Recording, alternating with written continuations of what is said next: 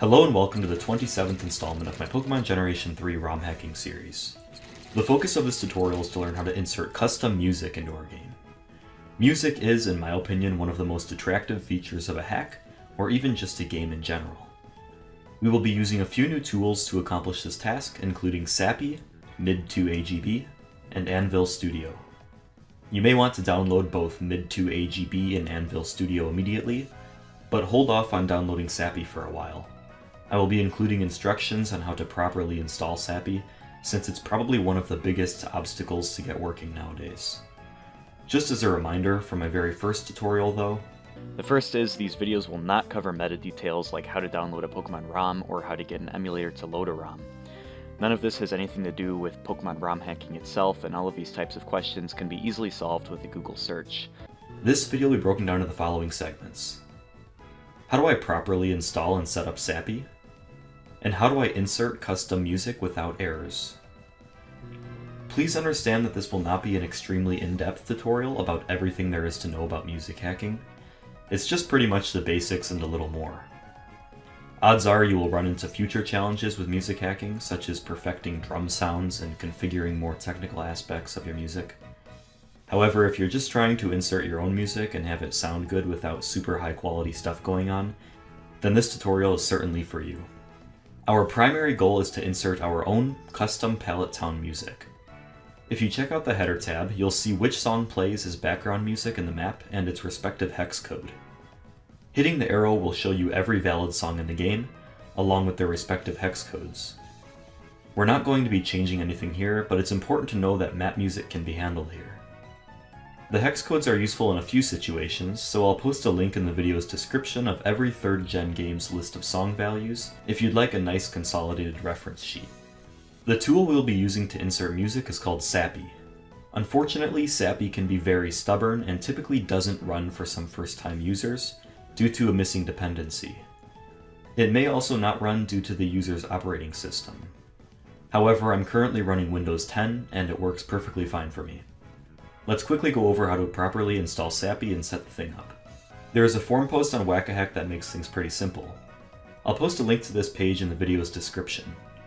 The first thing you should do is download the installer from the first MediaFire link. You should end up with a WinRAR archive that looks like this. Extract only the installer, which is the very top one, to your desktop or whatever folder you intend to install Sapphire into. Then run it, hit next for each of the steps, and you should end up with a folder that contains a bunch of crap similar to mine. The only difference is mine has a couple extra folders at the top, but don't worry about those for now. Next, go back to the forum post and download the second archive. This will give you a modded version of Sapphire, and your archive should look something like this. All you need to do is replace the other Sapphire.exe that you just downloaded with the modded version of Sapphire.exe. So literally just swap the old Sapphire with this one. And that's it. We're all done downloading Sapphire. Before we do anything else, we need to get a program called mid2AGB, which is easily accessible online. Once you download it, place it in a folder inside of your Sapphire folder, as displayed on screen. Inside of your mid2AGB folder, you should have something called mid2AGB.exe, plus some other files. If you do, then we can move on to the next step. Go ahead and launch Sapphire. If you're not able to open it, then you may need to search for alternative solutions. Unfortunately, I cannot help with the issue any further than I already have. Upon loading a ROM, you'll see a box at the top indicating which song we're currently looking at along with its hex code. Search for Palette Town and select it. Next, hit the green down arrow to the right of the program. This will expand some of the details of the song.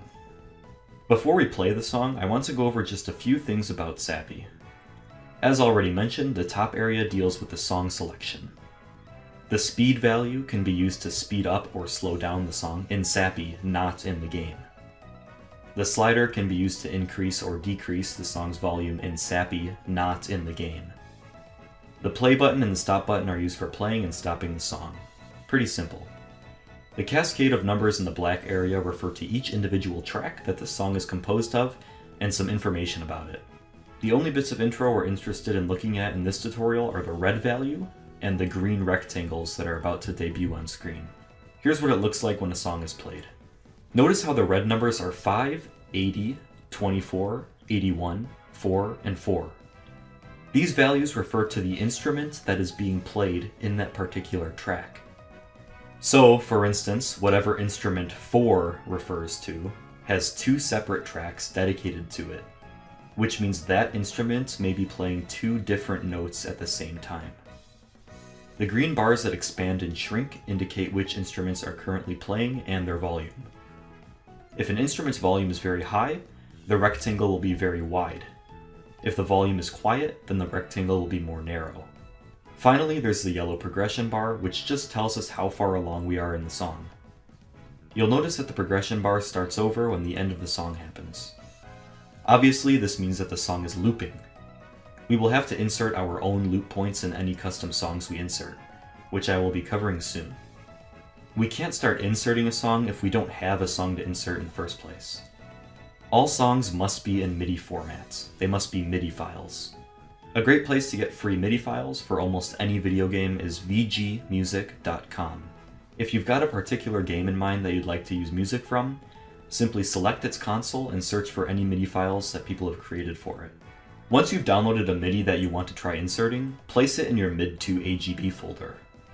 For simplicity's sake, I'll be inserting Guardia Town's music from Pokémon Ruby Destiny Life of Guardians. I actually just ripped this MIDI from the ROM itself to save me some time.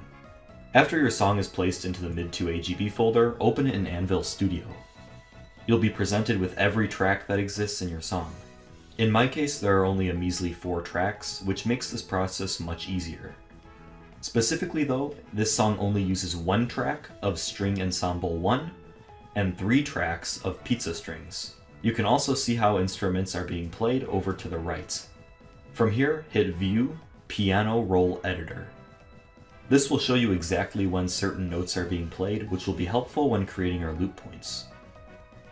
Now comes arguably the most difficult part about music insertion. We can't just use any random instruments in our song. Each Gen 3 game contains its own voice groups, which we must adhere to when choosing which instruments to use. A voice group is basically just a group of instruments that are compatible with each other. Magnus has posted a comprehensive list of every voice group in every Gen 3 game. I'll post 2 links to each of these forum posts in the video's description.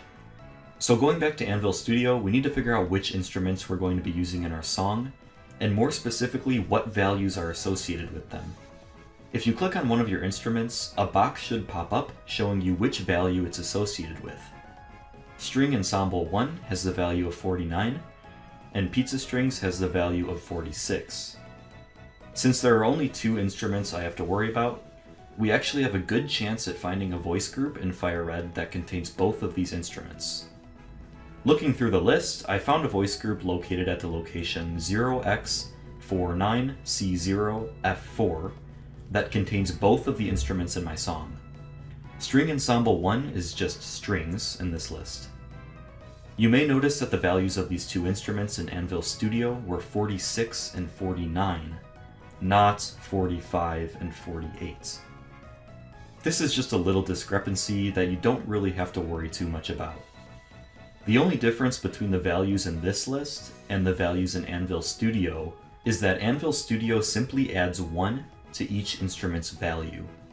So strings in Anvil Studio is 49, while in this list it's 48. Simple. This is also how it works in Sappy. Remember those red values introduced earlier? Those values refer to each individual instrument. If you ever want to figure out which instrument is being played in Sappy, just cross-reference the red value you see with Anvil Studio's list of instruments, offset by +1. Anyway, let's move on. You're going to have to change which instruments are in your song by clicking on them in Anvil Studio and changing them using the pop-up box from earlier. Honestly, sometimes it's just easier to delete some tracks if you're finding that there are just too many instruments in your song to deal with. This pick and choose phase is the most annoying part of music insertion in my opinion. Getting your instruments to match with a voice group can sometimes be downright difficult. Don't be afraid to search for a different song if yours is too complex to deal with. Now that our instruments are ready to go, we need to insert loop points. Sappy won't loop songs for you, which is probably for the best since not every song has natural loops on its endpoints. To create a starting loop point, click in the piano roll editor where you want your song to start looping from after it ends. Then hit the New Cue button at the top center of the program and type an opening square bracket into the pop-up box. Then hit OK. Next, click where you want your song to quit progressing. When the song hits this point, it will loop back to your opening loop point that you just created. Once again, hit New Cue and type in a closing square bracket this time. Hit OK, and that's all there is to it. Now we need to save your changes. Hit File, Export MIDI Format 0 file. You can overwrite the original MIDI if you'd like, or save it as something new, but make sure it remains in your mid2 AGB folder. Exit Anvil Studio and navigate to your edited MIDI file. We need to generate a .s file, which is what Sappy uses to insert the song into the ROM. To do this, simply drag your MIDI file onto mid2agb.exe. So literally just drag the file onto the executable and let go. This will generate a .s file of your song, which will be placed in your mid2agb folder. Go back into Sappy and select Palette Town if it's not already selected, and click Assemble Song. A box will appear asking for a bunch of information. The first box is your .s file that you just generated. The second box is the ROM itself. The base destination offset box is where your new song will be inserted in the ROM. Make sure to pick a location with a decent amount of free space. If you want to get a feel for how much space is required for a song in general, after you insert your song, open your ROM in a hex editing program and navigate to where you inserted it. The voice group offset box is for the location of the voice group that contains the instruments in your song. Here's the one I'm using as a reminder. Ignore the MST offset box. When you're finished, click Cook It. Sappy will then configure and insert your song. Click the play button and listen to the result.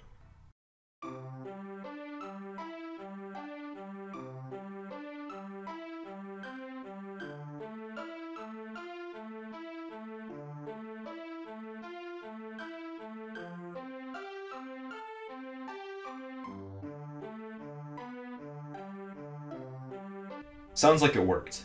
Notice how the red values are the same as the instrument values in Anvil Studio, just subtracted by 1.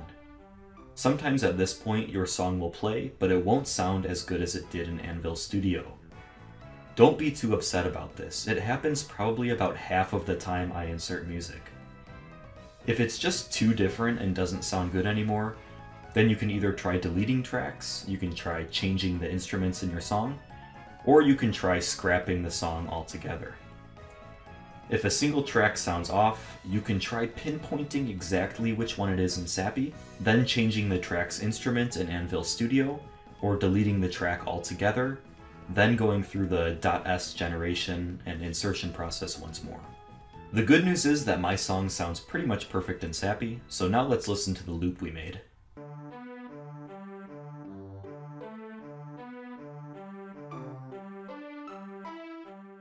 Sounds good. Now there's only one thing to do, and that's checking out the results in-game.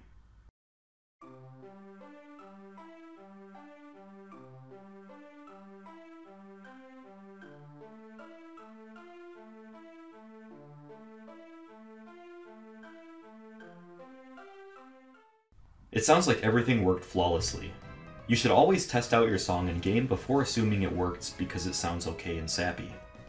Sometimes the two mediums just don't display the same reality. For example, sometimes you might hear a loud crackling sound coming from your music in-game. This happens because your song is way too loud for the game to handle. To fix this, simply open your .s file in Notepad or some text editing program, and change the highlighted value to something a bit lower, like 100 or 90. Then try inserting the .s into your ROM again at the same location and see if the crackling went away. Another problem you may run into is if you have too many instruments playing at once. To help boost the limit on how many direct sounds you can have playing at a single time, go into Sappy's settings. Under the Extra tab, change the direct sound limit to whatever your ROM's true limitation is. Jambo51 has provided these limits for us in a forum post.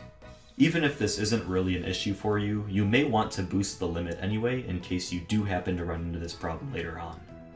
I'll post a link in the description of this video to the DirectSound limitations and some interesting information about it if you're curious. The last thing I want to cover is Alyssa's all-instrument patch. This patch is adopted for Fire Red, Ruby, and Emerald, fortunately. This patch basically creates a custom voice group that contains literally every single instrument. This implies that you don't have to worry about changing the instruments in your song to match with one of the original voice groups. You just have to assign the custom voice group location in Sapphire when you're assembling the song, and all of the instruments in your song should sound okay. Obviously, this is a very attractive patch. It pretty much eliminates one of the hardest and most frustrating parts about this whole process. However, I've found that it sometimes creates other issues. For example, on some ROMs, it causes all battles to freeze or a white screen on startup. It also uses a greedy amount of memory, and you're not able to specify in the ROM where you want to insert it. You just better hope that you don't have other data at the location. There are some modifications of the patch throughout the comments of the forum post, which allow you to specify custom insertion locations or apply the patch to an expanded ROM, for example. If you can apply this to your ROM and get it to comply, then good for you. I strongly suggest using it in this case. If you do see any immediate issues with it, I suggest dealing with the original voice groups instead. Almost all of the completed ROM hacks out there with custom music have dealt with the original voice groups without much of a problem, so you're not really at a disadvantage if you can't get the patch to work properly. I'll post a link to this patch in the description of the video. That's everything I wanted to cover in this tutorial. Hopefully you all learned something valuable from this, and if you have any questions, please feel free to ask either over at PokeCommunity or right here in this video's comment section. Thank you so much for being my audience, and I'll be back in the 28th installment of this series.